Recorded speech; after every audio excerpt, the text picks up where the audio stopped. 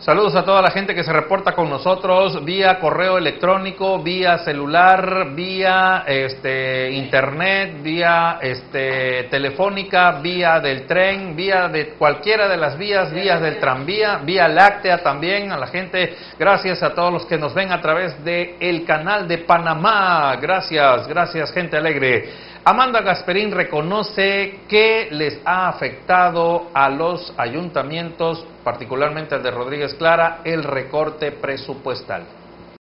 La primera mandataria de Rodríguez Clara, Amanda Gasperín, informó que están a la espera de que llegue la segunda parte proporcional del recurso con que afrontarán los compromisos, principalmente para el fin de año. Ojalá Dios quiera sea muy pronto, porque estamos verdaderamente padeciendo pues una crisis que considero que en este momento ya estamos en quiebra, y que bueno, que si ese recurso no nos llega a tiempo y en forma correcta, pues bueno, no vamos a poder sacar adelante el fin del año, ¿no? O sea, lo que sería ya el culminar con los compromisos que ya teníamos programados para el año. Aseguró que, pese a esto, las obras prioritarias están concluidas y funcionando. En lo que respecta a la cuenta corriente, me preocupa el tema aguinaldos, me preocupa el tema cláusulas del sindicato, impuestos, luz, agua, teléfono, pues todos los gastos que tiene de la cuenta corriente el municipio. Pero estoy segura que el gobernador tendrá alguna alternativa y que no nos dejará de la mano una vez más, para que el año se cierre de manera correcta y pues de manera eficiente. En otro orden de ideas, la funcionaria manifestó que en cuestiones de política se mantiene al margen. Esperamos los tiempos, supongo yo el mes de enero ya se determinará quién será nuestro candidato. El PRI estatal lleva ya una encuesta, ya está trabajando sobre ello, ya han visitado a varios prospectos que tienen interés y que bueno, decidirán en la mesa, obviamente la ciudadanía y nuestro partido, para destinar quién será nuestro candidato. Yo espero que la persona que se designe, la persona que quiera, la persona que venga dispuesta a meterle con todo, pues bueno, será la persona que de manera general aprobemos todos, ¿no? Por último, sobre la posibilidad de que su esposo Rafael Rodríguez participe en una candidatura el próximo año, señaló. Bueno, el gobernador lo ha invitado, efectivamente hay proyectos, sin embargo, bueno, Rafael no lo ha decidido, es una situación que él está determinando y que bueno, hay muchas situaciones al respecto, sobre todo de su empresa, de su trabajo, y bueno, que pues también como empresario sabe que tiene que dejar muchas cosas en el camino para poder dedicarse nuevamente a la política, y pues bueno, esperemos que como pareja tomemos la decisión juntos si continuará o no en este proyecto. Tengo información que le doy a conocer, y es que ya se vienen preparando todas las cosas para el próximo año, que será netamente electoral. Así es que yo le pido por favor que usted tenga muy en cuenta todos los candidatos, todos los aspirantes, toda la gente que quiere hacer algo por el bien del pueblo, porque quiero ayudar a mi municipio, porque quiero que ya se acabe la impunidad, quiero que ya basta de tanta ratería, robadera, desvío de recursos, y toda esa gente que esos discursos no faltan, no faltan, ya me lo sé de memoria. Lo único que yo creo que la sociedad espera es que esos discursos vayan pegaditititititos de la mano, juntitos de la realidad, pegados con la realidad. Que si es cierto que se va a acabar la impunidad, pues bueno, que se vea que se está acabando, que se está combatiendo, que se está haciendo algo. Que si es cierto que ya no va a haber desvío de recursos, que se vea que ya no va a haber desvío de recursos.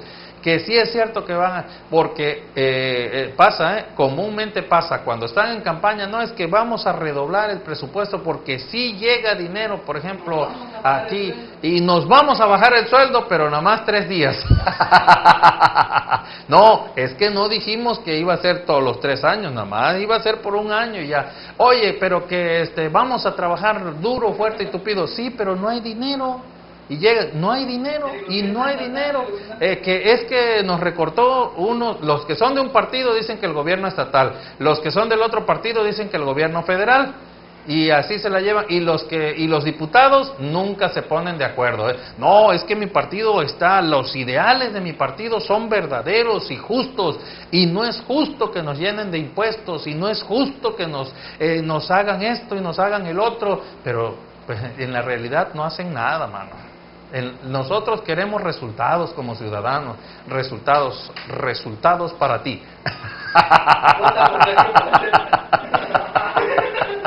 Oye, suena como a campaña. No, ¿qué pasó, hombre?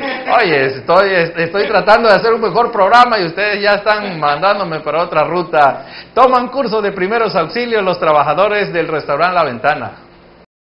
Recientemente fue impartido un curso de capacitación en primeros auxilios al personal que labora en el restaurante bar La Ventana de Isla, Veracruz. Es brindarle al personal los conocimientos necesarios para una emergencia, sobre todo nosotros que tratamos con comensales, y además invitar a que participe la sociedad, ¿no? La sociedad que en mucho nos ha dado, ¿no? Con la preferencia de venir y ser nuestros clientes, a las escuelas, en fin, ¿no? El empresario David Rojas Hoyos afirmó que desde su creación el proyecto La Ventana incluyó varios objetivos, buscando siempre el servicio de excelencia. Indicó que están tramitando el distintivo M ante la Secretaría de Turismo. Y dentro de las normas que exige la Secretaría de Turismo para otorgarte un distintivo es que el personal tenga la capacidad o la capacitación necesaria para brindarle el auxilio a un comensal, en el caso de que esté en un estado de ahogamiento por ingestión de alimentos. Incluso la certificación, la Secretaría de Salud lo exige, que los meseros y el personal de contacto o de servicio tengan la capacitación necesaria para atender una situación de esta. Comentó que la invitación al curso se hizo extensiva a algunas instituciones y personas y agregó: y la capacitación va a ser permanente. Al entrar nosotros a las normas del distintivo, la que marca la Secretaría de Turismo, nosotros tenemos que darle seguimiento, ¿sí?, permanentemente a la capacitación. Esto es ahorita la introducción, ya estamos viendo más adelante ver un curso de protección civil, atención a menores, en fin, hay muchas cosas. Ahorita le pedimos al médico, al doctor Valderas y al doctor de la Fuente, que es el coordinador del curso, que nos haga el favor de seguir, ahora sí, ofertándonos cursos que vayan en beneficio de los empleados y de la comunidad, ¿no? En el curso de primeros auxilios platicamos con el doctor Rubén de la Fuente. Aquí está la entrevista y esto fue lo que nos dijo. Véalo y escúchelo. Pues ahorita está terminando un curso que la verdad nos deja muy buen sabor de boca. Es algo muy interesante, muy constructivo además, porque pues es básico para poder salvar una vida cuando se requiere. El doctor Rubén de la Fuente afirma que, aún contando con una preparación académica, no todos los médicos saben aplicar los primeros auxilios. Desafortunadamente, cuando no nos preocupamos por aprender más, y no llevamos a cabo ciertas actividades, estas se nos van de la mente. Cuando las necesitamos, no sabemos ni qué hacer ni cómo actuar ante un momento de emergencia, ¿verdad? Es por eso que nace esa inquietud. Yo ya diplomado, yo lo tomé ya hace unos años, ahorita lo estoy nuevamente, ¿verdad?, reforzando. El galeno insistió en que, como no se practica los primeros auxilios continuamente, hay detalles que se omiten o se escapan de las manos. O sea, jamás debemos creer que lo sabemos todo. Vamos a seguir adelante con estos cursos, ahora sí que con la atención también del comandante David Rojas, vamos a tratar de traer y otros cursos más, y pues vamos a invitar a los amigos para que el que esté interesado nos acompañe.